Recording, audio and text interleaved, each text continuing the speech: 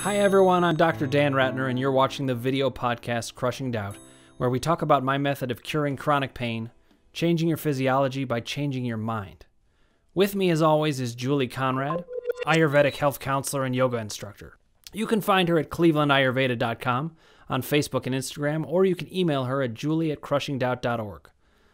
A few housekeeping things are required for this podcast to make sense for new listeners, so bear with me as I explain a few basics. If you've heard this before, I apologize, but the new listeners need to know. So, Julie, you just bear with me. First, we're going to talk about Dr. Sarno. When I recovered from my 8 years of back pain, it was Dr. Sarno's books that really broke me through to the other side. I had really had no results of any kind seeing medical doctors. I shouldn't say no results of any kind. My chiropractor was helpful to me, but only to a certain degree. When I discovered the books of Sarno, it really changed the way I was thinking about the whole thing. And we're going to talk about that in this episode, the importance of the medical doctor here in both directions, actually. So one thing I should say is we always want to say, I say this virtually anytime I'm meeting somebody new on this or anytime I'm doing a show on this, you need to know when to see a medical doctor. So for serious medical conditions, you want to rule them out with a medical doctor. Just to reiterate, don't go to see a psychologist if you think you have a serious medical condition. Not even me. So it is serious medical conditions and blunt force traumas to the body, where maybe you run into a brick wall or you were playing football and you collided with somebody. Those things don't tend to come from the mind, and we're going to get into how we never really think of it as being in the mind. Okay, now, on this podcast, I use certain terms interchangeably, and part of that is because it's old habits die hard. We're talking about what I call mind-body issues, but I talk about the term TMS was Sarno's original term for the back pain that came from the head and became real in the body. It came to be generalized to all kinds of different symptom focuses. So information is the key to the change. And that's a big part of what we talk about on this podcast. I have a lot of new information because I've extended what I've learned, not only from Sarno, but other practitioners in the field. All right, let's talk about psychosomatic. This is a term that is a big buzz item for people. Most people think it means you're making it up. That is not what is going on. These are not things that are in your head at all. They're very real in the body. But the difference in mind-body work is that it starts in your head and becomes very real in the body. Now, going along with that, I talk about how you get relief by getting rid of doubt. That's why the podcast is called Crushing Doubt, of course. But this is not an element of faith. I don't want you to believe just because you believe. I want to help you believe through science and logic. So, Julie, the thing that I wanted to talk about today is welcome. I did a whole ramble there with you just sitting there. I apologize for that. But of course, I guess that's the way we start this show. So we are having on Dr. David Schechter. He's one of my favorite people in the TMS or mind-body community, and for multiple reasons. But he's really whip smart about these things. He has a great book called Think Away Your Pain. And he's one of these medical doctors that provides a lot of comfort to me in the work, because when I first read Sarno, first of all, I was skeptical. I like to say that all the time because now I'm a really big believer in it. I was very skeptical. I was like, how's a book going to cure me of back pain? But it was very important to me that it was coming from a medical doctor. If the first book I read was from a psychologist, I'd be like, I don't know. And this is coming from a therapist. And this is coming from a therapist who is writing a book on this stuff.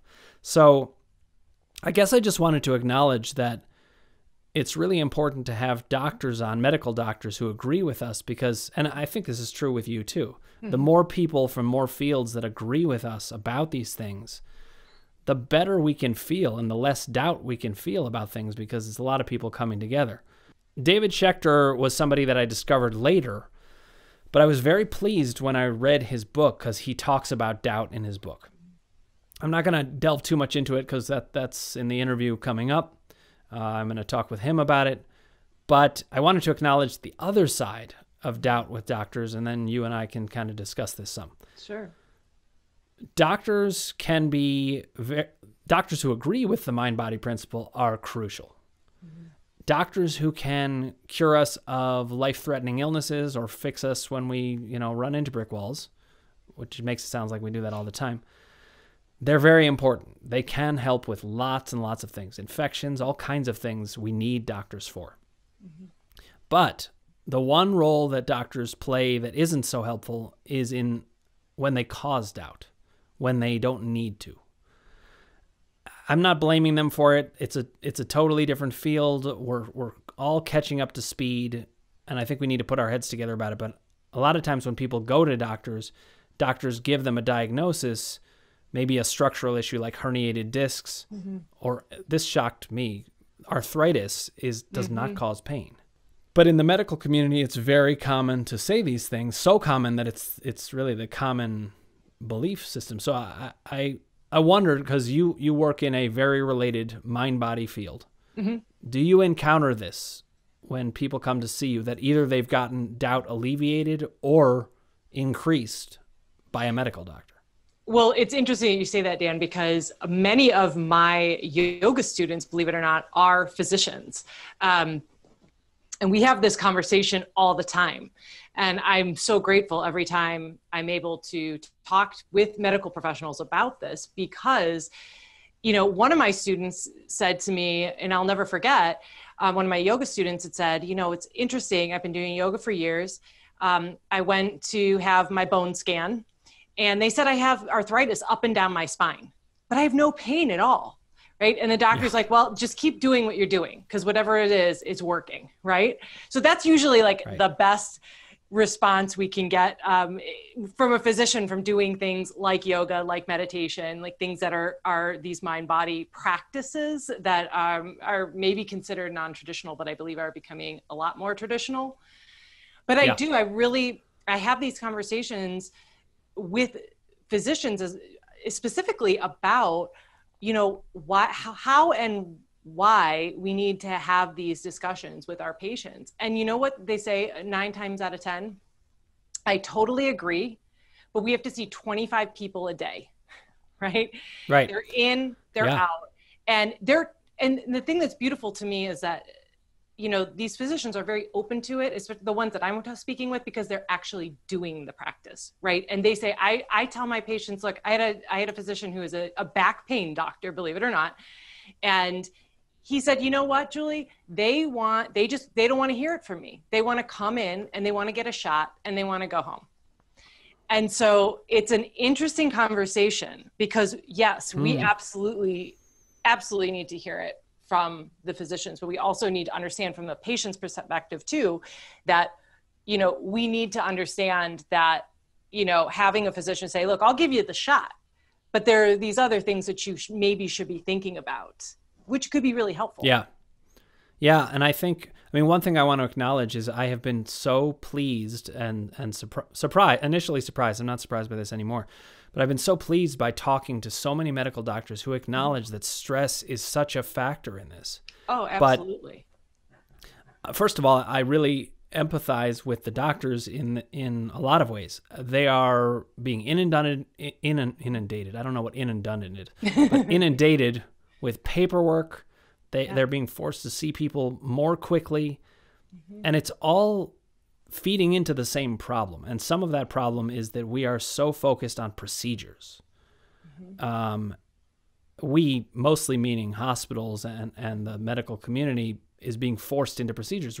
Insurance reimburses for procedures, which so insurance has started to drive the ship on a lot of this, and it's a big part of the problem. And it's a problem for doctors too. So many of them acknowledge to me, yes, it is stress, but they don't know what to do about it. And that's a big part of what we're going to talk about on this podcast, especially in the interviews and in the last segment when I talk about the kinds of questions that I get. We're going to talk more about it. What were you going to say? I just kept talking into it. I think it's really valid to think about this perspective from, how we can work with the physicians, in any way possible to bring them what these practices are that you're having clients do, right? What we're sharing here. once they've experienced it within their own bodies, then it's a completely different thing, right? From reading a textbook in medical school to going out and teaching this or sharing it or telling a patient to maybe do this, you know? Right. It makes me think of, you know, we've gone into medical schools as yoga teachers, you know, in here in Cleveland at the Cleveland Case Western Medical School, which is a top medical school in our country. And we've offered it to them for no pay to go in and say, hey, here are 800 med students in the toughest week of their exams, right? Their second year med students. And we would go in and we would put these, you know, med students on the floor in deep relaxation, in meditation, in all of these experiences so that they could have a moment in high stress to physically feel and see how that affects them so that they have something to look back and remember when they're working with someone. So if we can get this information experientially, you know, to them, whether it starts as children, right, in school, teaching mindfulness, right? I mean, you've got, you know, from a very young age. That's a key theme, though. I'm sorry, I got too excited. No, it is. It's a key theme because what you're saying is that change comes from feeling it in the body. And look, you can change in lots of ways, but one thing I found in my practice as a therapist is change happens faster when it's understood. And absolutely, things are understood better when the body understands them. And this is why doubt is so important.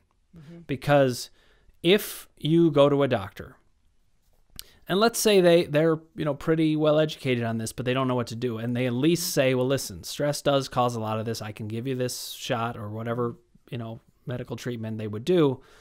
At least they've put the idea in their head. And I think we've got to plant the seed. That's what I always say. Plant the seed. Even if they plant the seed, it's not going to be new information for them later on. Right.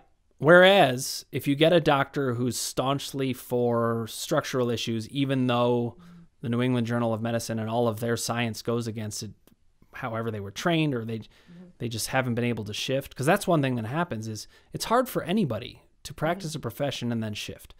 I have changed a lot as a therapist over time based on all kinds of new information. And I don't mean just information reading a book. I'm talking about information from the mind-body experience. I changed my entire practice because of it. Or experiences that I had going to a therapist and feeling like that worked, that didn't work. Well, you know what, Dan? I think that things are shifting. I think we're beginning to move in a really great direction, because I used to be very negative like 15 years ago, thinking about, gosh, why don't doctors ever, you know, think about these things and share these things? Why wasn't I told? It was a dark time. Yeah. But I'll tell you, when we used to go in and do those sessions with the med students, the first year out of like 800 people, one person had a yoga mat.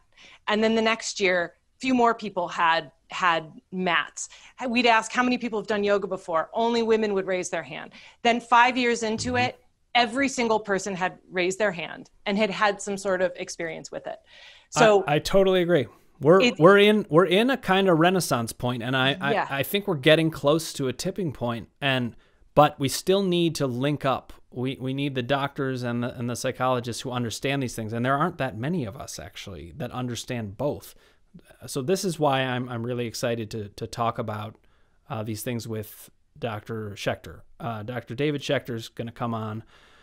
I'm going to talk to him about all of these things. We're going to talk about doubts, because when a doctor says it's structural, doctors hold a lot of power. So much power. And there are ways in which they should. There are ways in which they should, because we rely on them for so much. I mean, think about what's going on right now with the pandemic. We are reliant on the doctors to solve this. I am not here to undermine the power of doctors, but I want to work with them, because if they put a doubt in people's heads, then their work is harder. And I wouldn't say my work is harder, because this is what I do. I know how to deal with that. But we do have to rely on science. We have to rely on logic also. I mean, the doctor says, we have to rely on intuition. Even if they're not telling us something, we can tell. when we think there's hope, or if we're Yeah. told straight out, no, Feel that. you Feel know, that. you feel it intuitively. The doctor you were saying who said, okay, you know, this should be causing pain, but it's not. In a way, they're giving a prompt for pain. They don't mean to be, but they're saying this should be causing pain, and now that patient is more likely to develop pain when they didn't have it before, and they need to look back on that logical moment. So I'm going to talk with Dr. Schechter about this. He talked about doubt. He's the only person that I saw really talk about doubt a lot in his book on TMS. So I can't wait to talk to Dr. Schechter about this. Up next. I'm here with Dr. David Schechter, board certified in family and sports medicine, and he has been working at TMS work for decades. So he's got some years on me in that. We won't say how many. I promised him we wouldn't. But I'm really excited to have him here for multiple reasons. David, first of all, is extremely experienced in the work and has all sorts of insights that I can't wait to hear about. But the other thing is that we have some connections that are going to come out over the course of the interview. I'm not going to jump right to all of them, but one of the things I wanted to say is David, you're the rare doctor who, like me, is comfortable enough to cross over into other territories so that we treat the whole person. And I have found this to be very important. A lot of people come to me. Obviously, I'm not a medical doctor. I'm a psychologist. So but I do have to be comfortable talking about the physicality of things. It's much easier for me when they have to have seen medical doctors for me to feel comfortable treating them this way. But I want to hear the story of how you came to that. You know, that we all came to that in different ways.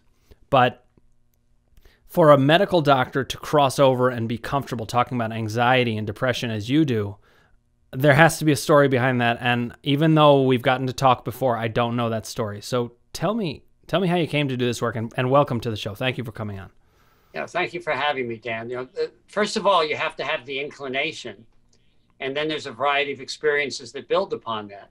So one of the experiences was, I think when I was in high school, I think my family doctor mentioned something about stress in relation to a physical symptom I was having, and that sort of planted a seed for me. When I was in college and studying the sociology of medicine as a college course, I learned about the biopsychosocial model from George Engel at Rochester, one of the pioneers in that area. And that also was powerful for me. But when I went to NYU med school and I was myself having knee pain that wouldn't go away, after having seen a top orthopedist who took care of the New York Yankees and occasionally volunteered his time to see a medical student or two, and I didn't get better, I walked into Dr. John Sarno's office. He was a physical medicine rehab doctor who had lectured to us in anatomy. And I said to him, I'm having this knee pain that won't go away. And I briefly told him what had happened and asked him if he could prescribe some type of rehab or newfangled physical therapy. And he paused for a second and said to me, I don't know if you'll be open to this, but 95% of this chronic pain, this pain that persists, is actually psychosomatic. And that threw me for a loop, like getting hit with an ice bucket of water in your face when you're sitting here talking. He said, I see you might be a little bit skeptical. I said, well, I'm interested, but I wasn't expecting that answer. And he said, well, why don't you come to one of my seminars that I give to patients on Monday nights in the Rusk Institute? So I went to the seminar the next week, and what he laid out in his presentation, in the days before PowerPoint, there was actual slides that were shown. What he laid out made perfect sense to me about personality, about unconscious mind, about the connection between the brain and the body. I went home that night with hope, and I felt like a weight was lifting off of my shoulders. The weight was not knowing what was wrong with me and wondering if I could return to the activities like running and basketball that I really enjoy. So that was the beginning. Oh, I didn't know you were a basketball guy. Maybe we did talk about that. That's sounding familiar. Well, I played in intramurals in college, won a championship, that kind of thing, and I was playing at NYU with recreationally. But anyway, the knee pain stopped me from doing that. It was really disheartening because that was my stress reliever as a medical student, and so Sarno explained that in a seminar, and then offered to see me as a patient, which involved an examination and further discussion. I went to the rest of his teaching lectures. And my pain started going away, and I started returning to jogging and then basketball. And I was amazed by this. But when I shared this with other medical students and other attending physicians at NYU, they probably thought I was a kook because they didn't seem very interested in the whole thing. And I was very surprised at that. So that was the beginning of my story. The following summer, I got a research grant, and I was able to do a follow-up study in Dr. Sarno's office and call up 177 of his former patients, and kept hearing the same amazing stories that I personally had experienced over and over again. And I got to you were part of that study. The very first study was performed by me. He mentions it in a couple of his books. We never published it. I know. Yeah. We never published it in a journal, which is another story for another day. But and I also got to spend the whole summer with him, seeing every time he saw a patient, I was in the room. And when he did a seminar, I was at the seminar. So it was really a very profound educational experience that affected the rest of my career and my life as well. I mean, taking away this pain and making me aware of my own tendencies toward internalizing stress and tension into physical symptoms. Yeah, it's incredible. I mean, we hear this all the time that people have these experiences, and obviously it's going to change you, because how do you go back? I mean, that's one of the things I wondered about. You know, you go in, I don't know what your plans were in going to medical school and what you wanted to be, but once you see this, you can't unsee it. But that's not that you'd want to. Yeah, go ahead. As a professional, you definitely can't unsee it. I will say that there are patients who get better from this approach, are profoundly interested in it, and then just get on with their life, and kind of it fades into the background. And then sometimes years later, symptoms will return or come to a different area of their body. And it may take a while till they get back to me or you or someone in the field to be re-diagnosed and redirected. So that's kind of an interesting phenomenon. I don't know if you run into that at all. Oh, no, I think that's a really good point, because it's a different thing for a patient to see this and then maybe adjust their lives. I've had patients who their whole lives change because of this. Yes. But you're right. There's these patients who they'll get the symptom kind of into submission, and then they just kind of move on. And some of them don't really, you know, I hear people say, oh yeah, I cured my back pain through work with Dr. Sarno 10 years ago. I haven't looked back. And then there's other people who have to come back to it. But for those of us who are practicing in fields that relate to this, I just felt like, I mean, I've changed my whole psychology practice because of it. So, and this happened to you in med school. So it sounds to me like you kind of started basing your practice on it based on these experiences. But Sarno lectured to you before you, Sarno lectured to you before you even went to see him. He lectured to us in anatomy, just about musculoskeletal system. He wasn't lecturing about the mind-body connection. When I went to see him, he told me, you know, if you're skeptical about this, come to a seminar that I give to my patients I've diagnosed with this condition I call TMS.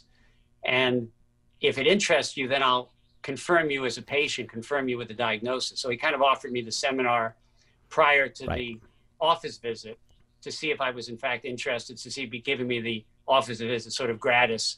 He just wanted to make sure I was interested. You know, I thought about going into rehabilitation medicine and just thought there was some limitations in that field at that time. So family medicine, which was my first training, was about really, I was hopefully a mind-body approach or a holistic approach or a biopsychosocial approach. And then reconnecting with Dr. Sarno some years later, when I got into private practice, that led to my getting referrals from him. So not only was I working with patients who I diagnosed in my office de novo, but there were people, after he had published his second book, Healing Back Pain, in '91, which was quite a long time ago, he was beginning to get a lot. It was pretty much a national bestseller in terms of numbers. And so he was getting a lot of calls from around the country from people who wanted this approach, but he didn't know any doctors who did it other than me. And I think there were maybe a couple of others at that point. I'm not even sure there were 3 or 5. So the California ones, he started to refer to me. I started to get a lot of patients, and then I could develop my own program that led to some of my educational materials and perspectives in this field. Are you from California originally, and then you went back? No, I grew up in New York and went to college at Princeton, med school at NYU, and then decided I would try a different part of the country for residency. And I did my residency about 9 blocks from the beach, which seemed like a good idea since you work about 90 hours a week. I figured during those few hours I was off, I could head down to the beach. Well, this is another thing that changes your whole life in practice, is if you go and live near the beach, you're not coming back. So I've stayed all the rest of my time. So I'm always curious about those early years. I mean, it sounds like there were really just a handful of doctors. I wondered what you think about, because I've wondered about this. Why do people have such trouble accepting or listening to? I should say this. I have not found people to be that resistant to these ideas now that I've figured out how to present them. But I've read a lot about Sarno, and of course I've read all of his books, and I know, and I also watched All the Rage, and you could see the footage of how frustrated he was that people didn't listen to him. I'm just curious what your take is on that, and why do people have such trouble with it? Doctors are less resistant now than they were, although there's still resistance. But to give you an example, there were 700 physicians within half a mile of where Dr. Sarno's office was. And some years he would only get 1 or 2 referrals from physicians, and all the rest would be from other patients or people who read his books once they came out. So that shows you how little support he really had from the NYU community over many of those years. I would say, though, that in general, there's less resistance now, and that we've learned ways to explain this phenomenon of mind-body connection, I think, in a more scientific way, in a sense, than Dr. Sarno started out with. He came from a very Freudian perspective, and that's not a perspective that is easily internalized by a lot of internal medicine or orthopedic doctors or surgeons or that type of thing. So as we've or anybody for that matter, it can be very challenging. I mean, Freud had an uphill battle himself, so to carry on his tradition, but I do think that's one of the things that I really admire about Dr. Sarno, and I spoke to him on the phone once, but I never got to meet him in person, and I wondered if you could talk a little bit about what he was like in person, because there's so many people who wonder about him. He seems like he was this charming guy, but he also was very certain and very brave in bringing his viewpoint. What was he? Excuse me. He was a very what was he? Yeah, he was a very confident person and speaker, and he was also an iconoclast. He had his ideas, and that's what his ideas were. And you have to be really strong with your ideas to stand on an island while everybody else is screaming, you're wrong, or you're crazy, or you're kooky, or whatever. And so that's the example of being around these 700 doctors and having your own perspective. To his benefit, he was already a full professor of rehabilitation medicine when he started developing these ideas 45 years ago, because he had done work in stroke and aphasia prior to his work in back pain and TMS. But so he was very strong. If you disagreed with him, as I sometimes did, because of course the next generation or the proteges or the disciples do tend to disagree a little bit with the originator of an idea, he wasn't always that comfortable with that. And so that's where we would have some clashes and disagreements. You can look back at the history of Freud and Jung and Horney and the other people that followed Freud that were also disagreeing. They all clashed with him. Yeah. And so the same thing happened with Dr. Sarno, but if you agreed with him, he was very charming. And he was, in terms of not speaking about this subject, his wife and he, and I spent some time at their summer house one year, a weekend, very delightful people and intelligent and cultured, mannered people. And I've stayed in touch a little bit with his daughter, who's a psychologist in New York. And I've written a couple letters to his wife since he's passed away. We stayed in touch over the years with letters and notes and occasional visits when I was in New York. And he passed away about two and a half years ago or so. No, I remember the day, because, he had such a profound effect on my life that to lose him was like losing a great hero. It was like when a rock star died for me. This was a guy who just radically changed my life. And I have a balanced view, I think, on Dr. Sarno, which is nobody's perfect, and he got us a huge amount of the way there. And he really saved my life more than anybody, except for maybe the guy who told me about his book, because if that hadn't happened, I don't know where I would be. But I did find that I had to I had to come to certain ideas for myself to get better. I don't know if that was true for you with the knee or maybe with later symptoms. I know that you came to disagree with him, or at least challenge his viewpoint, or maybe just expand the views. And one of the main connections that you and I have, and one of the reasons I wanted to have you on the podcast early, is I started researching all this, started reading everybody's books, and an idea in Think Away Your Pain really jumped out at me as really resonating with an idea I had already had, of my own accord. But it was so relieving to me to find it in the TMS world.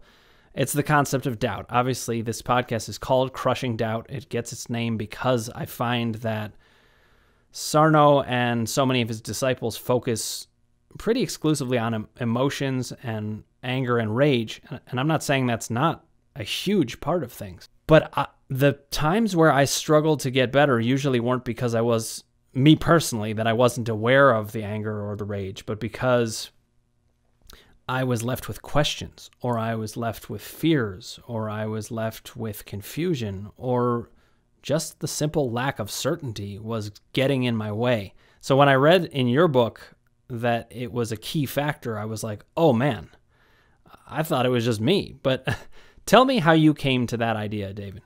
Well, it was observing patients' responses to diagnosis and treatment. Sarno had taught me that one of the key steps in getting better was accepting the diagnosis. And I learned that accepting the diagnosis would really be both intellectual and more emotional and visceral.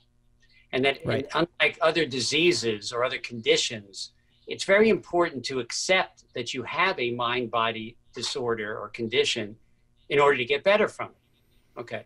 So there's a variety of ways we try to do that in terms of examining somebody, in terms of looking for certain tender points and personality characteristics, reviewing MRI scans and other imaging, and on and on.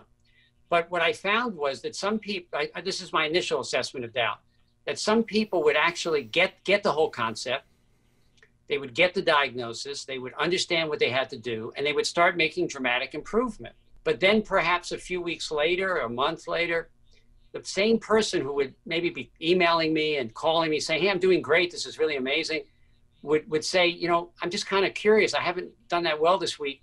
Are you sure I have TMS? And I began to hear this, are you sure I have it, so many times that I began to realize that doubt was a crucial part of the disorder and getting better from the disorder. I actually have decided many years ago that part of having TMS is at some point or another doubting you have it. And part of getting better is working through the doubt. So the 12 stages of healing that I talk about in my book, Think Away Your Pain, is a chapter on the stages of healing. One of the stages is dealing with doubt, because it's such a profound element of healing. And if you doubt the diagnosis, it draws you back, in a sense, to the prior way that you were adapting to emotion and stress, which was the internalization and the, if you will, repression and the physical symptomatology that you got. Yeah, and the people, this can even happen to me occasionally, where I'll start buying back into some old idea, and then I'm like, wait a minute, I have to review everything that's happened to me. This does not make sense. That's one of the things I loved about Sarno and about reading you and many other people in the TMS world. We remember, the data from the past, so that we don't get caught up in, well, maybe we're just wrong about this. But it's really interesting what you're saying, because I think, and so I had realized that doubt was important in my own recovery, and I certainly saw that it was going to be important in other people's recovery. But I think you're saying something that has an addition to how I was thinking about it at the time I first read you, which is that it's kind of endemic to the sufferer. It's a part of who the type of people are that get this. Is that part of what you're saying?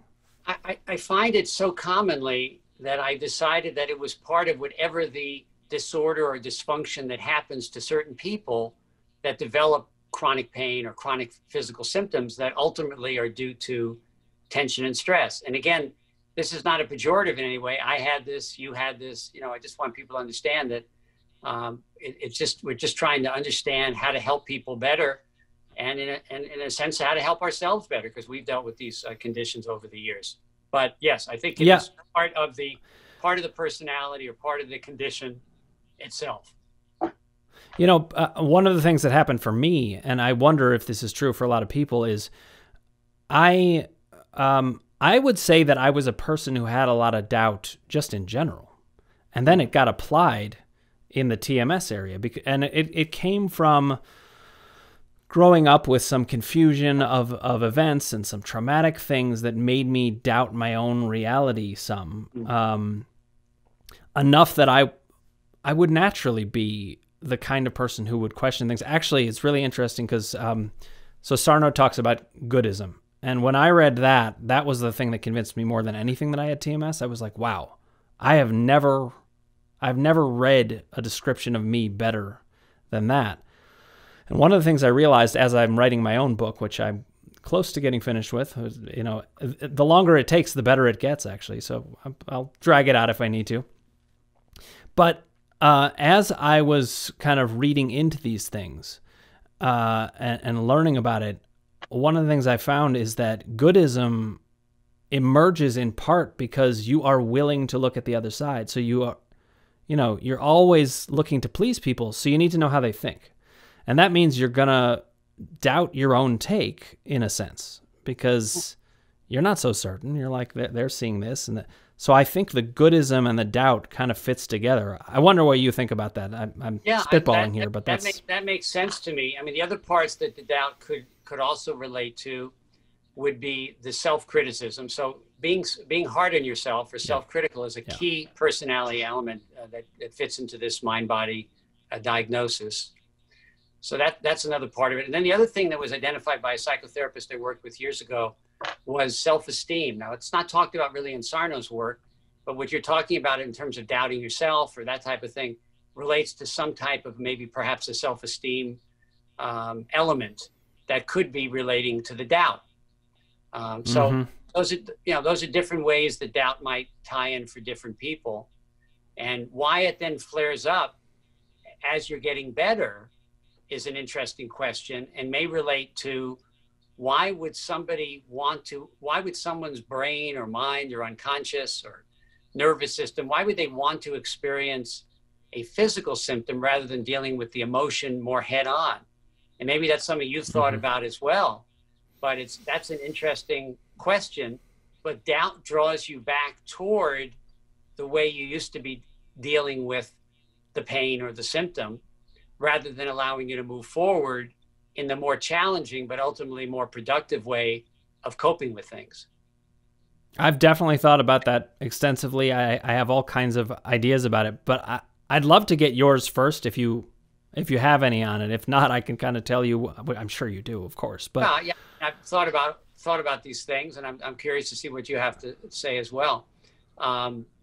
So when people have traumatic experiences, either in childhood or at other times, it seems like we have this tendency to wall them off, hide them, submerge them in order to be able to function. I think that there are experiences, sometimes very profound and sometimes more subtle, that if we keep in the foreground, it's very challenging for people, unless they have a lot of learned skill in coping with feelings and emotions. It's very difficult for people to cope with them.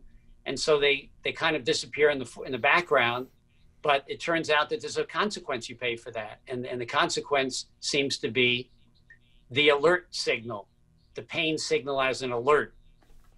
In some ways, for those of you who are having pain or other physical symptoms and watching this podcast, in some ways, it's good that you're having a symptom once it's been ruled out as anything serious medically, because it provides you a kind of alert that you need to delve into the subject. You need to have a session with Dan Ratner, or you need to see me in consultation, or another doctor. So that's what I'm trying to teach people about their symptom or their pain, that pain is always real, but what the alert means is different when you break your leg versus when you have 6 months of unexplained knee pain, let's say, or 6 months of unexplained back pain, or 3 years of unexplained pain. So that's kind of my overall take briefly. And, you know, I like to well, let's compare notes here. Yeah, let's compare notes here. Okay, so one of the ways that I feel, yeah, everybody, we all have ways that we kind of catalog how we differ with Sarno, or maybe how we differ with each other. You and I share the bond of doubt being very important, and I've seen people cure their TMS through doubt work alone. Sometimes it's that powerful. So that's why I'm so fascinated to talk to you about it, that you and I see this similarly, that it can play a major role, not only in the type of people that come to this kind of suffering, but also how to cure it. But another way that I find that I differ from some, at least, is a lot of people stay pretty religiously close to what Sarno said about certain things. I think most of what he said was brilliant, and I do factor it in, and I don't really disagree with a ton of what he said, but I extend it. And one of the ways that I extend it is that I think that, I mean, he talks about mind-body issues as a distraction from the emotions. I totally agree that that's part of what's going on, but I liked what you said about it, because I think of it also as a communication. So the way that I think about it is, in your early years, it was meant as that distraction. It was a survival technique. Mm-hmm. But it's kind of like we buried it for a later discussion. And once we got to a place where we were comfortable enough as adults to function and maybe look at it again, the body comes knocking at your door. And it's saying, hey, you've got to look at this. So that's one way that I differ. I don't even know if I differ, but that's the way that I think about it. Another thing that I bring to the work that I do is, this term can be tricky for people, but I call it power. I think that TMS it's got multiple motivations, as anything psychological does. And I think one of its motivations is to try to get you to now be powerful in the way that you didn't feel during those traumatic times. So the body, I describe it as the most empathic entity we have. It's saying, hey, you've really been through something, and you can't continue to live this way. I'm going to force you to look at this. So it's this weird thing where it's a distraction and a communication at the same time. And I think what mind-body issues, that the function of it, or how it functions, is it likes to stay in the same place. It likes to be able to manage that distraction. It likes to be able to manage that communication, all without you knowing and knowing at the same time. It's a really complicated sounding thing, but when you think about it, it wants to stay in the same place. And I think it uses doubt to do that. What do you think about all that? That's my spiel. I think those are great concepts, great ideas, and obviously you're probably fleshing them out for your book that you're working on as well. One of the things that we can say is that, you know, when science and medicine and psychology advance, because people step on the shoulders, so to speak, of those that originate something or develop a concept in the first place. So I think at some level, although Dr. Sarno didn't love being disagreed with at times, that certainly he would appreciate the fact that there's another generation, and maybe even another generation, of doctors and psychotherapists who are building upon his work. Even though there may be disagreements and modifications, it's really, as you said, adding to it.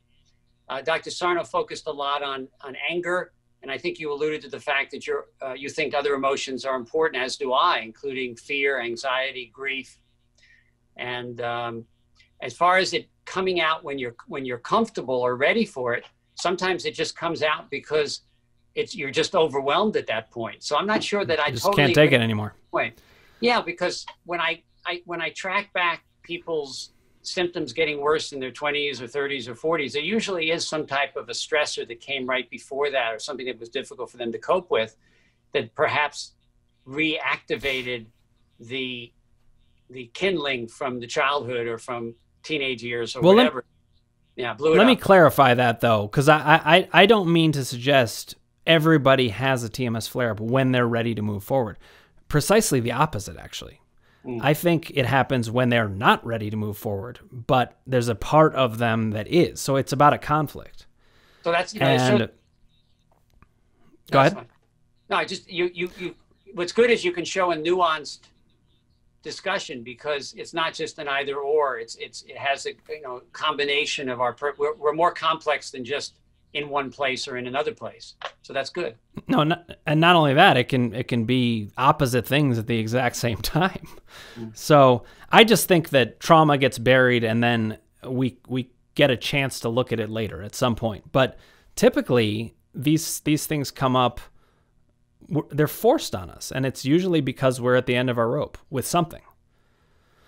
Just like you said, I don't really think it's okay. Now I'm ready to look at this. I think it's, oh my God, this is unbearable. I'm at the end of my rope. I can't go on.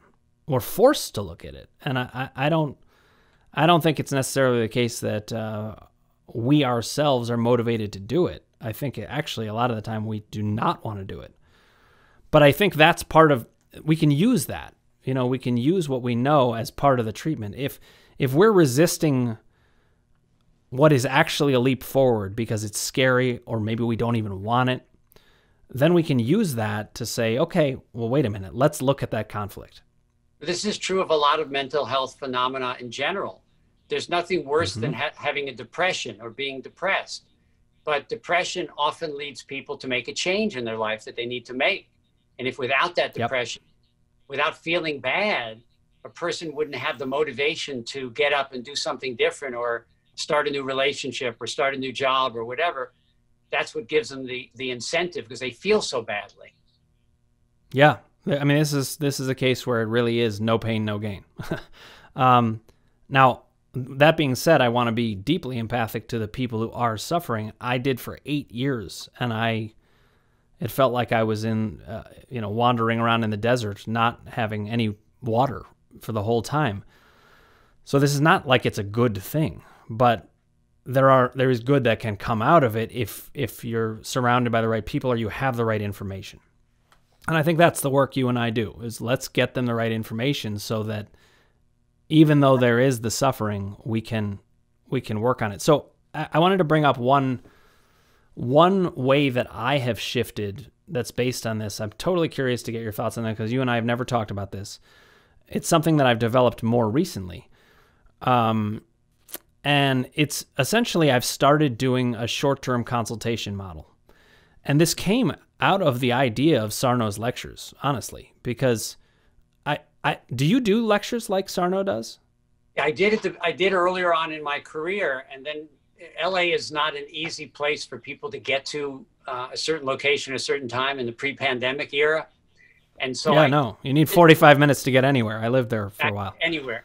So I converted it into recordings, which were initially tapes, and then became CDs, and then became digitized. And so I converted it into a home education program. But there is a benefit for sure of getting people together, if that's possible. I'm looking at other ways to do it now through Zoom, and I've done some webinars and some Q&As and that type of thing through Zoom. But well, that's part of what I'm looking at is, the pandemic. It's one of those things where a crisis is also, in Chinese, I think the word crisis means opportunity. And it really is the case that we have this opportunity with the pandemic to start working on these things. I always had plans to do something like Sarno and do seminars. So now we're going to start doing them. I've already started writing them up. I'm ready to go with them. And I think it's a big part of what people need. Part of it is also cost effectiveness. Yes. People can't afford to be seeing a therapist for 5 to 10 years all the time on these things. And I also found I was seeing a therapist for, speaking of things that people have been doing for decades, I was in therapy for decades, and I was not getting all the gains that I needed to. And I found my mind-body suffering got me more awareness and solutions and moves forward than therapy did. And so I started thinking, okay, we gotta apply that. It looked like you were gonna say something. Go ahead. Yeah, I have a couple comments on that. One is that many of the patients I've seen with what we call TMS, tension myoneural syndrome, or chronic pain due to stress and tension, many of them had been in therapy at one point or another in their lives, sometimes for a lengthy period, but it hadn't solved the problem. Once they were diagnosed with this condition and perhaps referred to a therapist who specialized in the condition, like yourself, and I have a whole handful of people in Southern California do the work, et cetera, they began to make much more rapid progress because the goal of the therapy changed from understanding yourself better or something that's fairly amorphous to getting rid of the pain. So having that alert signal, having that symptom to try to resolve, and I'm not saying in all cases that resolving the symptom means that you're fixed permanently, but I tried to work with therapists that were comfortable with a 6 to 10 therapy session model, a shorter term model, which doesn't mean that everybody was cured within 6 to 10 sessions, but it does mean that most people could get the pain relief that they needed by working with the therapist and myself, with me providing kind of a guiding, educating, supervising role, and the therapist doing the in-depth emotional work, make a significant progress in a relatively shorter period of time because of the cost factor for many people. I also like your idea of combining seminars and educational sessions, et cetera, because for this model to grow and become more of an effect on the society, we need, as you said, we need more cost-effective approaches, including group teaching, online teaching. You know, there's apps we can discuss, some of which have already been done in this area. We need these things to get it out to more people. I could not agree more, and it's evolving more and more where I'm realizing, because I do these short-term consultations and I spend maybe the first 2 sessions essentially doing a lecture. It's a personal lecture, but I've got all this information to give. If they could have a more cost-effective way of getting that information, then they could do a consultation with me, and it could be 1 or 2 sessions, and I could really zap things for them. And I think that's more and more where I'm moving towards. But considering I didn't have the modality before the pandemic to think through how I was going to do this, and I had these ideas about how to consult in the short term, I went about it that way first, where it's basically essentially 2 to 4 sessions. People can get a lot of information out of 1 session, but I usually encourage people, you got to come back at least a second time so I can tell you, what does all this mean? And it started to evolve. And then I started doing this thing, which I call a TMS, or mind-body map. And what it is you have 4 different columns, and I won't bore you with, all the details, but there's the emotions column, which is essentially, what Sarno and we all work with, figuring out the main themes. And then there's the doubt column, which you and I would find very familiar. What are all the things that are leading to doubt? And I talk about 3 different levels of doubt. There's doubt whether it's TMS. There's doubt that even if it is TMS curable or helpable? And then there's, even if it is TMS and it's curable or helpable, can I do it? The doubts about the self. And so that flushes out the ideas of that column for the person. And then there's the power column, which is where is the conflict of are you living the life you want? The 4th column is action steps. And this is what people want. They're so hungry for it. They're like, how do I do it? So I just created a PDF of this. It's probably like 130 different types of ideas that you can do. And I just keep coming up with more things that I wish I had. And trying to make it more streamlined. Yeah. This is great stuff that you're doing. I mean, it has elements of what's called cognitive behavioral therapy, in the sense that it's educationally based, et cetera. It also has the condition. A big element, as Sarno said to me years ago, and it repeated in his lectures, was that education was the penicillin for TMS, he said, which is not to imply that psychology is not important either. And I also, getting back to the theme at the beginning of our discussion today, you pointed out that a doctor who does this work, a medical doctor, needs to be comfortable with psychology and listening to people's stories and narratives and emotional background. And similarly, a psychotherapist or psychologist who does this work needs to be comfortable, in a sense, with instructing and advising and teaching in ways that many psychologists are not trained or interested in doing.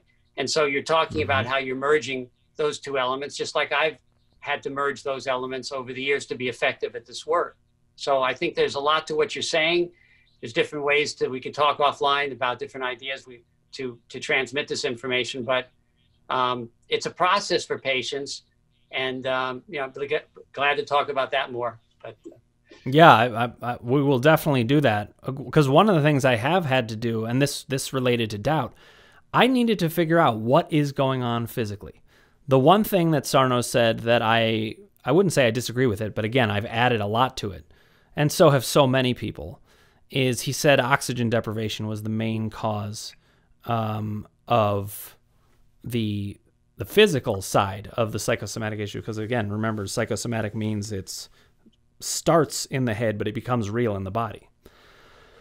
Even that is something we need to make sure we talk about, to make sure people can get these concepts and be open to them, because it is real in the body. But I was like, oxygen deprivation, that makes sense as one possible thing, but it didn't strike me as making a whole lot of sense that would explain everything.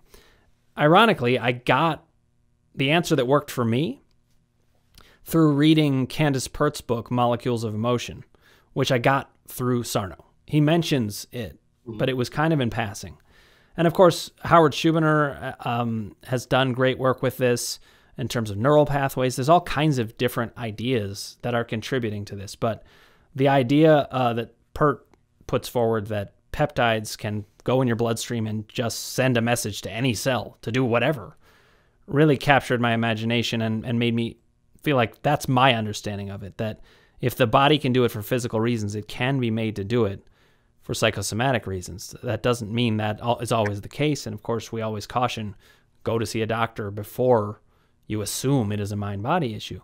But typically, by the time people come to see me, they've seen many, many doctors. So I generally don't need to worry about it. But, one of the things that I wonder is, how do we change the national discussion on it? And I think what you were just talking about is crucial, because doctors have to be able to talk some about psychology, and psychologists have to be able to talk some about the body, because they really are one in a lot of ways. And to me, we've got to build these connections. It's one of the reasons I'm so thrilled to be connected with you.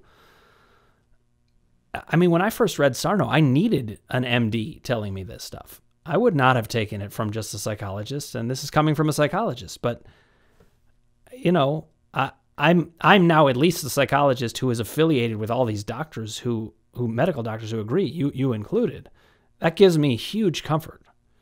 And I think we've got to come together with both sides. That's part of how we're going to do it. But what do you think we need to do to change the national discussion? Oh, it's a subject that I've been thinking about and working on and off for years and years and years. So one project I'm working on is to try to get some of this educational material into the curriculum of middle school, high schools. And I've been working on a curriculum. Oh, that's amazing. In a mind-body workbook for teenagers, which is a miniature version of the mind-body workbook that I wrote that people use for expressive journaling. And the idea is, if you could expose people to this at a younger age, that when they do have physical symptoms that are due to stress and tension in their 20s and 30s, that the concept will be familiar to them. Maybe they'll even push the subject forward if their doctor doesn't mention it. They'll say, I learned about this in high school. Why don't you know about that? So that's one idea, is to get it into the educational systems. The challenge of getting into medical schools, they're very entrenched in their thinking. But on the other hand, nutrition was out of medical schools until a certain number of years ago, and it's gotten much more into medical schools. So we've just got to keep pushing, people who are doing research in our field, including Dr. Schubiner and others. That helps quite a bit, because Dr. Sarno built a beautiful house, but never built the foundation, which was the scientific research that was needed to help support the work that he conceptualized in his mind initially, and then wrote about so eloquently. And so we have just speaking. You're speaking at conferences, my speaking at conferences. I spoke at one a few months before the pandemic started. Was extremely well received by medical doctors, psychologists, and nurses on the West Coast. So getting out and speaking, educating people, taking interns into your office, if that's something that's feasible. All of these will spread the word. It's just, and then it wouldn't hurt to have a celebrity or two more. There were a couple in that movie, but wouldn't hurt to have a couple celebrities. Like I was reading recently, a lot of diseases became a lot more well known once a celebrity was associated with that disease. It's terrible to think that our society is dependent upon celebrities, but that seems to have happened in a number of conditions. And I can think back to Katie Couric's husband dying of colon cancer. I can think back to Ronald Reagan actually having colon cancer during his presidency quite a long time ago. But these things increase it changes the picture. It really does. Screening for colon cancer. So we need. I've treated celebrities, as of many of the doctors in this group, but not all of them are willing to come forward with something that has this tint of a mental condition. Again, it's biopsychosocial. It's mind body. It doesn't mean it's wrong with you mentally, but it has that tint of, what is it all about? Stress? You're not coping well, and so it's a little harder to get somebody to step forward for this condition. But I'm always optimistic we'll find somebody who's the right person to do that. And I think we will. And actually, I think there's some of them out there that we gotta link them up. Like Lady Gaga talks about these kinds of things. I would love to talk to her about these things to compare notes, because she's totally onto this. What I think you and I bring to the table, though, is what to do about it. So we can have. I think it's great that the national discussion is kind of starting to catch on that this is a real thing. I don't think most people know what to do about it. And I think there's just so few of us that really understand this, that I agree with you. I think we have to be very vocal. We have to get out there. I mean, look, this is the reason I'm doing the podcast more than anything, is I want to change the national discussion on it. I wanted to throw out one other idea. First of all, I should say I loved a lot of your ideas, but I think the idea of catching people while they're young and getting it into the education system is huge. And I hadn't thought of it. I mean, I wanted to change the discussion so that parents know about this and schools know about it. But I really do think there is something about the young people are open to it. And I thought about this with my own daughter. I was like, am I going to teach my daughter about these things when she's going to believe something so different than everybody else? And I decided, absolutely. I've got to teach her what is real and what can be helpful to her. And she kind of cracks up as she has conversations with kids that, this is funny, but we're Jewish, and she definitely ruined some Santa Claus stories for some kids. Not I did not encourage her to, but she was like, it doesn't make sense. I mean, it was like herniated disc cause back pain and Santa Claus exists. No, none of this is actually true. And, she will tell people about this, and she's not shy about it. And so I think getting the young people on board is great. And maybe you and I can find a way to collaborate on how do we get this to the education system, to the schools. I think it's a great idea. But I also think money is a big shifting force, and I think we have that on our side in a way also, because the healthcare system is absolutely crippled by these issues. And if we can bring this to the right people, and maybe it is through a celebrity who understands this, we can take it to the national discussion and make it something that really we can show people this affects you. Even if you're not a pain sufferer, it affects you.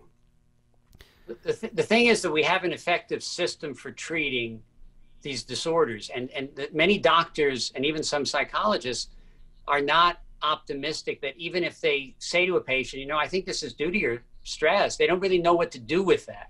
And we have exactly, and we have educational materials, and we have journaling, and we have other systems in place that they can use to help people, but they don't know that yet. They're just not familiar enough with it. I agree. I think in a way we're as a nation on this, we've made progress and we're having some of the right discussions, but we're kind of stuck in neutral, because I have a lot of friends in the medical field, and they're totally on board with the fact that stress causes these things, but they have no tools to offer. And I think that's where you and I come in. So, David, I want to thank you for coming on. You were a wonderful guest. I hope you'll come on again. I imagine we're going to collaborate on a bunch of different things, because you, like me, really want to move things forward. And it's people like you that are really going to help with the national discussion, have been doing it for years. But the more we get you out there and me out there, the better, because we've got to have these dialogues. I want to thank you for coming on. It's David Schechter, Dr. David Schechter. He's in LA. He's a wonderful person and a great clinician, and a great example of somebody who listens to the data and understands the importance of that. And I'm proud to know him. Thank you for coming on, David. Thanks for having me, Dan. I appreciate it. Okay, talk to you soon. Dan, that was great. What a great interview. I would love to talk to him myself. I have lots of questions. Thank you. Yeah, he's a fascinating guy, and he has all kinds of fascinating information. There's a lot of people in this field, and when I talk to them, we're hoping to have Howard Schubiner on. He's another doctor in the Detroit area, and we're hoping to have him on too. And he has all of this research. He's the leading guy in terms of research stuff, but there's something about David Schechter that is very helpful to me, and it goes along with what we talked about earlier in the podcast about all of these doctors. There's not that many of them actually, so I said all of these doctors, but there's really only a few that I know. I get so excited when an MD, wants to talk about this, because it's something that we were talking about earlier, that it really solidifies this feeling of truth to what we're feeling, to have it validated by a doctor. I mean, I wish that we could just feel what we feel and know that, it's normal, it's okay, or I'm going to give it some time. But I find personally that having that validation from the medical community can solidify exactly what it is so that I can move on. Right? Well, and in the people that I work with, I require that they have been to see a doctor, but that's usually like a prerequisite that's long gone. People have seen so many doctors by the time they come to see me. Yeah. But it's really nice to have doctors like David Schechter or Howard Schubiner or John Strax in Chicago, who we're also going to have on. These are people that if somebody needs to be evaluated, I can send them to a mind-body knowledgeable person. And they're more than mind-body knowledgeable. They're knowledgeable in the way that I am. They have, we all bring our own special expertise areas. Mm-hmm. But it's really nice to have that aspect where you can send them to a doctor to find out. One of the reasons that I particularly love being connected with David, though, is the doubt connection, as you heard in the interview. Right. Which John Strax believes in that. I'm going to talk to Howard Schubiner, find out what he thinks about it. It's hard, I think, when you are on this path to healing and there's a little bit of trust that your body's responding to it, but then, like he said, you maybe come to a point, maybe another stress happens in your life and you're feeling an exacerbation of the same thing, but haven't come to that realization yet, right? So, to come back and say, I don't know, is this really what I'm feeling? I mean, it is a lot of just doubt in that. I always feel like, can it be that easy? Yeah. Do you ever feel like it should be harder than that? Can that possibly, that's like magic. No. Even more than that, I sometimes felt in my own recovery that it was too good to be true. And as a result, you said it could be too easy, but I mean, like, my top wish would be that this is something I can get control of, that I can make go away. And even more so, it went beyond my wildest dreams. It actually helped me become a more powerful, confident, happy person. It was like, because it gives you hadn't even dreamed control of that. You feel like you have a little bit of control over your life. And I think what happens for a lot of people is they start to feel this unraveling of, of a lack of control, a lack of power over changing their situation or their circumstance, right? And I think too, with doubt, you start to think, okay, well, if it is this easy, and you were to tell someone like, oh my God, we've heard from people that they listened or read your PDF or whatever it was, and all of a sudden it's cured or it's gone. Right. And I think like there's evaporated. Even when you hear yourself say that, it almost sounds like, really? Well, it sounds magical. And I don't trust magic, so that freaks me out. And it made me have to really think about my message. How do I convey this to people? Because I don't want to come off being like, yeah, I'm a wizard, and I mean, it But I makes think me when sound they- like I I played Dungeons and Dragons. I think when they go back to ask that question the second time, or if they're coming to you and saying, you know, could it really be a mind body connection? Do you feel like there are certain, I'm just curious, is there a divide between people that seem to be very connected to themselves with a body awareness to those that don't seem to have a connection, you know, with their breath, with their body? Because I always feel like I'm hypersensitive to sensation, to knowing my body, how I breathe, blah blah blah. Because that's what I've been doing for so long. But I think a lot of people don't have that connection, and that may make. I'm just curious from your experience. Does that make the doubt? Do you see that more coming from people that are less connected to them?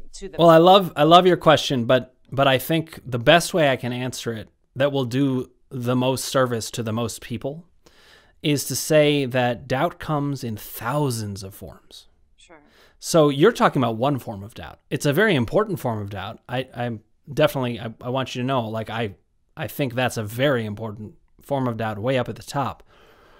But doubt comes in all kinds of forms, and it's incredibly insidious. So doubt creeps in without people even knowing it. Mm-hmm. They think they're walking around with certainty, but they're having a symptom. And they come to me and they say, why am I having this symptom? Mm-hmm. And we start talking about it. And usually what comes up, look, it could be that they're having some kind of emotional experience that channels into a symptom. But for the people who have cured one symptom, that's not so typical. They don't usually come back to me with that. One of the reasons I talk about doubt so much is that's the insidious one.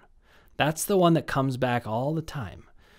Mind-body issues, as I've seen them, I know you have a totally different take on it that I'll get to know over time as we talk about this, but mind-body issues are always looking for a way to creep back in. And the easiest way it can creep back in is just a tiny little doubt. The tiniest sliver of a doubt. Maybe you were shoveling your stairs. Yes. Yes. Or the doctor said you're fine, but they said it with some hesitation. That's enough doubt for anybody. Absolutely. Or at least for some people. So there's a way to distinguish between people who are in touch with their body or not. But there's also the parameter of people who have a lot of doubt or not. Mm-hmm. Or people who are in touch with their emotions or not. Mm-hmm. Or people who can tolerate their anger or not. So actually, when I do an assessment, I am basically assessing where's the doubt. That's a huge part of what I'm thinking about. I like to think about what's happening for them emotionally. I need to get a sense of that. So before people meet with me in these consultations, they fill out some questions in advance, which allow me to explore the symptom instead of who they are. I have some map of who they are by the time they show up. Then when they come in, I help them hone those emotional themes down to their essence. But one of the reasons I'm doing it is I've got to get at their doubt. I got to get at what's the actual meaning for the person. So, you know, it's interesting when you're saying if a person comes in and they're out of touch with their body, there are people who are out of touch with their body and know it. There are people who are out of touch with their body and have no idea. Mm-hmm. There are people who have been super in touch with their body their whole lives and suddenly aren't. There are people who have never been in touch with their body. Yeah, go ahead. Could that also play into the same way you would think about power? Like, I mean, is there a difference between someone that presents themselves as a powerful person, but is full of doubt, or someone that just lives within a framework of feeling confident? I mean, I call it confidence. You call it power. In a way, I feel that those are the same. Oh, absolutely. The terms doubt and power are the ones that I chose for me. And so I tell people this all the time. We need to find the words that work for them. So doubt could be confusion. It could be questioning, just not sure, or a lack of certainty. It could be fear. Mm-hmm. It could be not wanting to believe in the self or disbelief that you would know. Mm-hmm. And power is the same way. I work with somebody who she needed to change the word to strength. I think I mentioned this actually on the last episode, I think. It's hard to even remember anymore. I doubt whether it was. Oh no. Yeah. No, because confidence and strength would be two of the words I give you for what I. But I think there's a bit of that word power that, as a woman, I feel isn't as easy to, and maybe it's just me, but to identify with right away. That, yes, I mean, I think in our world right now, we're starting to step into that power, and I love that because I've felt it myself. I felt that, that there's a support around that, but maybe that is something that I would realize with you, that what is that? Maybe there is a subtle difference. There is. Yeah. I mean, I let people go where they need to go with that to build whatever they need to build. Maybe they need confidence first. Maybe they need strength first. Maybe they never want to approach power, and that's okay. And I think, though, what power will do when we're talking about, could this really be working for me? Is this something that, coming back to what Dr. Schechter was talking about with the repeat visitor, right? Like the one that's doubting, is, if I feel that I have that power, confidence, strength to heal myself, because one of the things I really believe in is the body is always working for us. The body's main thing before anything else is to stay alive, right? So the body is trying to stay alive. So if we learn to connect I'm sorry, you just made me think of, who does number 2 work for? That's the Austin Powers quote. I'm sorry, I had to say it. Okay, go ahead. Little humor injected there. Appreciate it. But I really, that's kind of. I got you totally off track, didn't I? Yes, I did. Go ahead. But don't you think that there's this, if I can have control over my body and trust that it's trying to save me in the worst case scenarios, and then I can say, yes, you know what, this is what we talked about. This is a language. This is, it's a piece of information or a piece of even verbiage that we can use that will lead us into a simple idea shift in our mind. You know what's really interesting? I just had this thought as you were talking, and it's that, I mean, our bodies are so important. Our bodies are so important to us, and we are so important to our bodies. There's actually a really great bond that you have with your body. And I know that there's a lot of people listening who are in pain, and they're certainly not going to feel that way. I used to feel that my body was my enemy, or at least my back, and I would be so angry that it was hurting. I would actually hit my own back because I was so frustrated. Wow. Wait, hold on. I don't want to lose this. Hold that thought. Yeah. Okay, so the idea I was thinking of is that when our elemental love for ourselves that comes from childhood starts in our bodies. And so when you get hurt and you cry, which, generally, especially as a boy, you're taught not to, at least in my generation and generations before that. But I think the reason that people cry when they hurt themselves is partly because they are upset that their body was hurt. They actually love their body. It's them. Anyways, I had to say that. What were you going to say? Yeah, well, this goes right along with that, is that when working with people, we, through an Ayurvedic practice, such a big part of that is, you'll hear these different techniques like dry brushing, self-oil massage, where you actually are encouraged to place your hand on yourself as an act of self-love.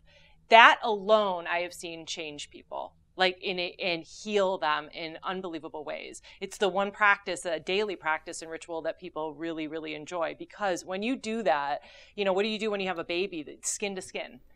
You're putting, this love, right, onto, and when you do it to yourself, I don't know if it's a cultural thing or what, but we're just like, don't touch, so we're not even touching ourselves, which I think, is a powerful, powerful thing. And to go back to what you were talking about with kids. So you know, when Dr. Schechter was talking about bringing mindfulness into, or talking about mind-body work with kids, how incredible that is, because I've seen it with not only my own kids, but I've seen 3 and 4-year-olds, you know, they're closer to nature than we are. And when you're a kid, that's just because they're shorter. Yeah, well, that too. But they have this innate and intuitive sense that, you know, that whatever they're feeling is what they're feeling. There's no doubt there. Right. And right. And that's true with the body. Everything is real to them. And as they grow, look at a 3-year-old, because I've worked with 3-year-olds, right, that are absorbing everything. And you go to a 6th grader, right? And they're, you know, you go to kindergarten and they're already doubting what they would never have doubted at 3 or 4 That's such a great point. That's such a great point. So I remember one time, one of my nephews was at, I think it was one of my birthday parties or something, and he was there, and he had gone off into the other room by himself. He was 4 at the time.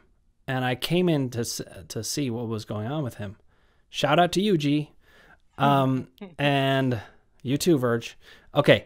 But G, my younger nephew of my brother and sister-in-law, he had gone in the other room, and I said, what's going on? And he was like, well, I just wasn't feeling very good. I didn't like what they were talking about in there. And I loved that he had no doubt about that. You know, we it's almost like, and I think this is along the lines of what you were saying, we teach people to not trust their intuition. We teach people to have doubt. And then how do we expect people to get better? We tell them, okay, it's this. We've taught them for decades to doubt and doubt and doubt and doubt. Well, ask a kid, you know, a kid is not going to eat if they're not hungry. They just won't. They're not going to go to bed when they're not tired. But if they are tired, they're going to go to bed, right? And when we eat, what I try to teach people is, you know, oh my gosh, this said to eat 6 small meals a day, and this says to only eat meat, and this says to never eat meat.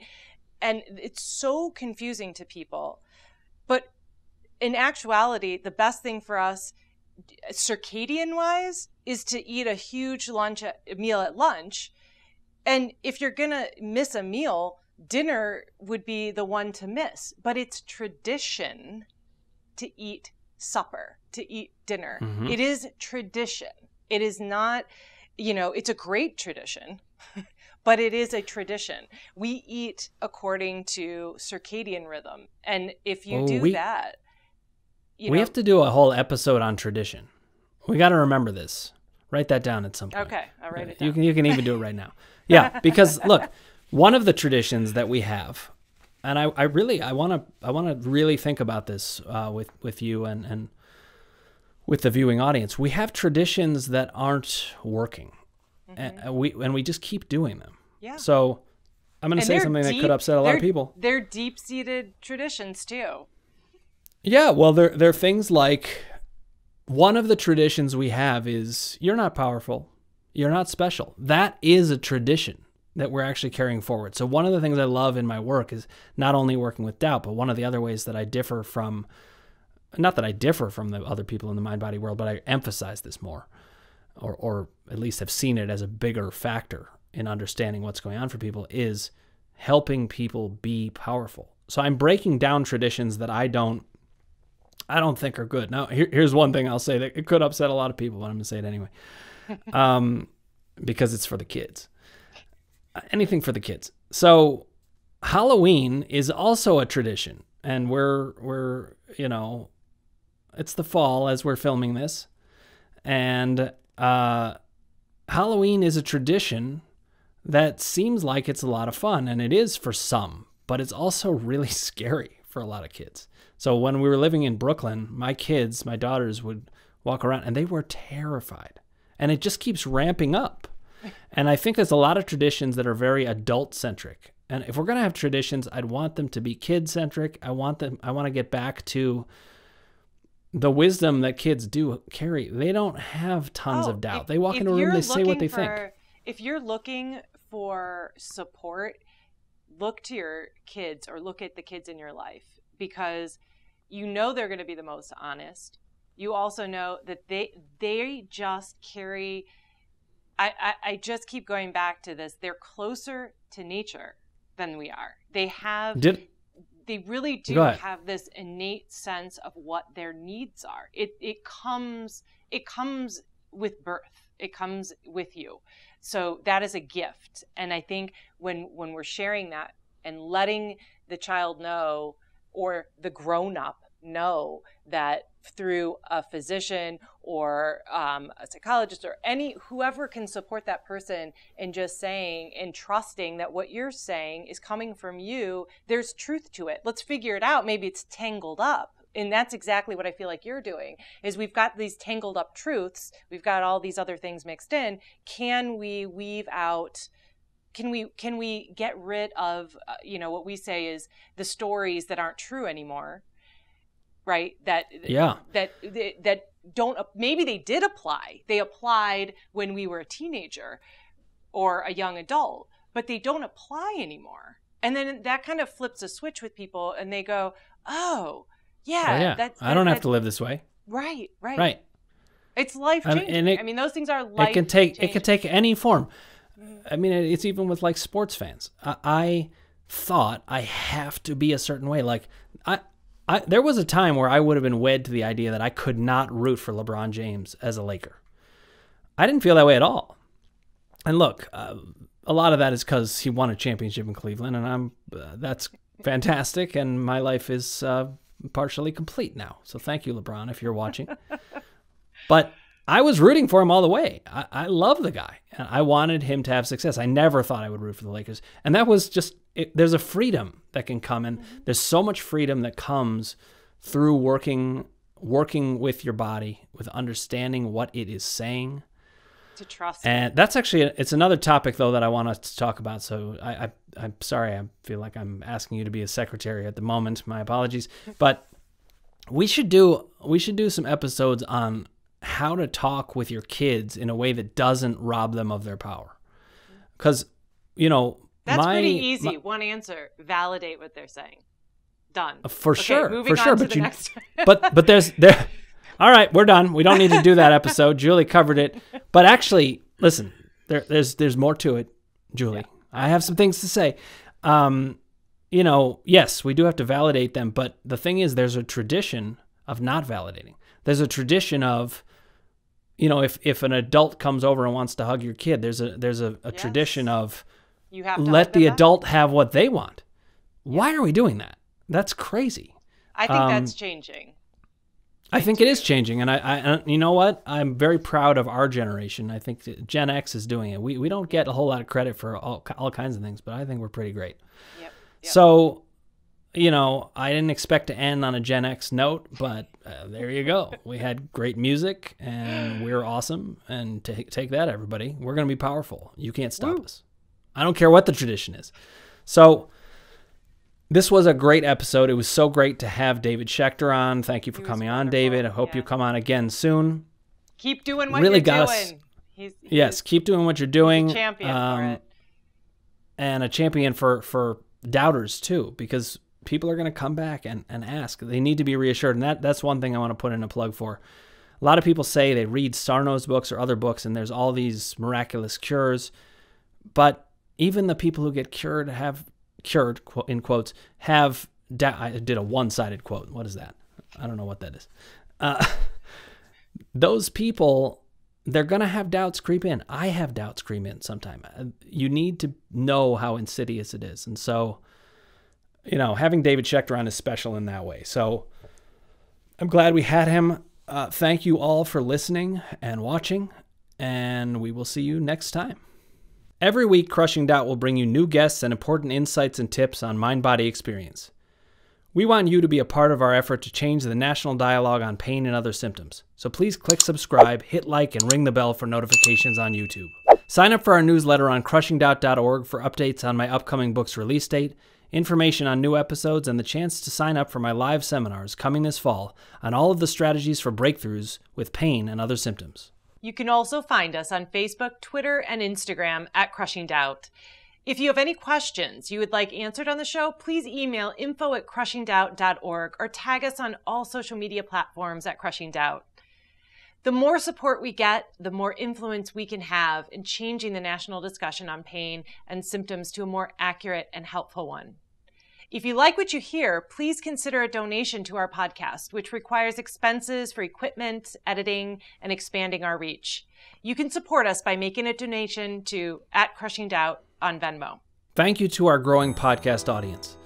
I know there are so many out there suffering, sometimes in silence, and I am hoping to reach and help each and every one of you to resolve your doubts, find relief, and perhaps most importantly, find powerful, peaceful, and happy living.